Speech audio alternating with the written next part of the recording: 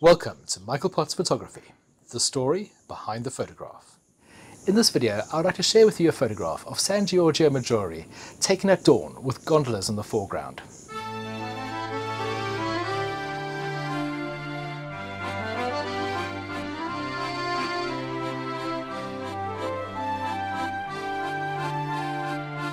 I've used a slow shutter speed to blur the gondolas as they bobble along the morning tide. I wanted to create a simple but structured image of a classic Venetian scene. In the background, you see the church of San Giorgio Maggiore, probably one of the most beautiful and iconic churches in all of Venice. In the foreground, we have a number of gondolas moored overnight, waiting for their gondolieri to arrive and start ferrying tourists around the city. It will cost you around €120 for a 30-minute ride on a gondola, but prices may change depending on the time of the year or even the time of the day. There are actually 400 registered craft in the city. In the past, there would have been many more. It's estimated that there were around about 10,000 gondolas in the 17th and 18th century. The flat-bottom craft are uniquely suited to the shallow waters of the lagoon. Another unique characteristic is that they're asymmetrical. This helps a single oarsman manage them more efficiently. Standing on the stern, the oar is moved in a circular motion with the blade always under the surface, and it's this motion that propels the craft. I've actually tried to row a gondola, and getting the technique right is very difficult. If you can do it correctly, a skillful gondolieri can glide the craft effortlessly across the water. The first recorded mention of gondolas was in 1094. The current design boats are about 11 meters long, 1.6 meters wide, and weigh around 350 kilograms. They consist of 280 handcrafted pieces from 8 different types of wood. All gondolas are painted black.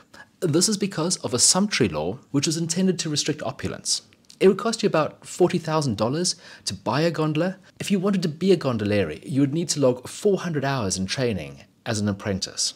You'll need to pass a comprehensive exam which covers the history of Venice, language skills, and obviously prove that you can handle a gondola expertly. You'll be required to wear either a blue or red striped top, a red neckerchief, a wide-brimmed straw hat, and dark trousers. Potentially, you could earn as much as €150,000 a year. And you get to work in one of the most beautiful offices in the world.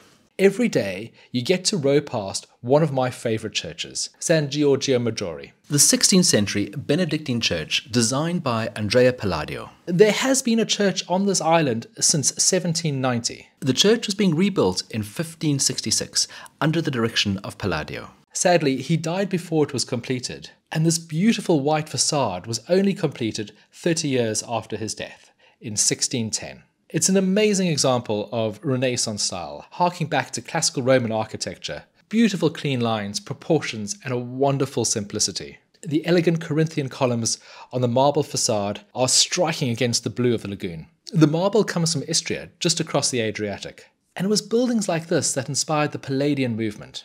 Based on Palladio's ideas of symmetry, perspective, and the principles of formal classical architecture, Palladianism became an essential style for state buildings from the White House to the Queen's House in Greenwich. All those buildings can trace their design heritage through this church.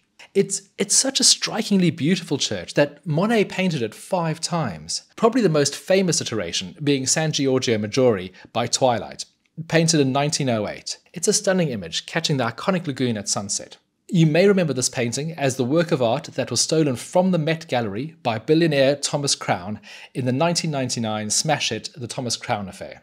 But I think I prefer the misty morning paintings he did in the same series, with the cool colours and the church emerging out of the mist into the lagoon. And I took my photograph at a similar time of day, albeit from a different location. If we go to the starting image, we can see it is quite different from where we ended up. I took this photograph with a Nikon D800, using a 24 to 70mm lens set at f22 ISO 200, but the key setting was that the shutter was open for 1.5 minutes. To achieve that in daylight, I used Lee Filter's Big Stopper. This is a 10-stop natural density filter, and effectively what it is a sheet of near black glass that you put in front of the lens, and this blocks out a lot of the light. And the reason my starting image is so dark is because I wanted to keep as much detail in the sky as possible. The first thing I did was to lighten the entire image. I reduced the highlights, I lightened some of the shadows, I increased the light areas and darkened the dark areas, effectively adjusting the contrast of the image without using the contrast slider. That way I feel you have more control. I sharpened the image using the texture tool, which makes everything just a little bit crisper. I then straightened the image and I cropped it, moving things around so I could bring the church of San Giorgio Maggiore into the center of the image, and I removed annoying things like the water bus stop and other inconvenient bits that were on the edges of the image. Because I shot this at f/22, every bit of dust on the sensor is visible. In Lightroom, I use the despotting tool. This is quite a cool feature, and it's one that really helps you remove spots and dust from an image. By checking the Visualize Spots checkbox at the bottom of the tool, it inverts the image and grayscales it.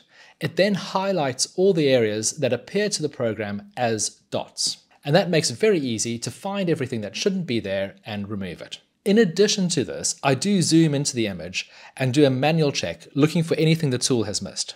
I use the heel brush to remove any spots that are caused by dust on the sensor. After that, I made use of Lightroom's noise reduction tool. Even though my ISO was only 200, because the shutter was open for such a long time, there is a bit of noise, and this helped me smooth everything out. In this image, I'm really looking for a smooth finish. That's why I've shot with a slow shutter speed to smooth the water surface, to smooth the sky, and this is another way to realize that intention.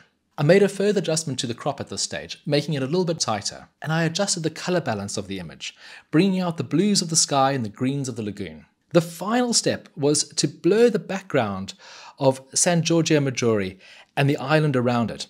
Again, because I'm using f/22, everything is a little bit overly sharp, and I wanted to create some separation between the gondola posts and the background. And there you have my final image of a row of gondolas in Venice on a misty morning in January.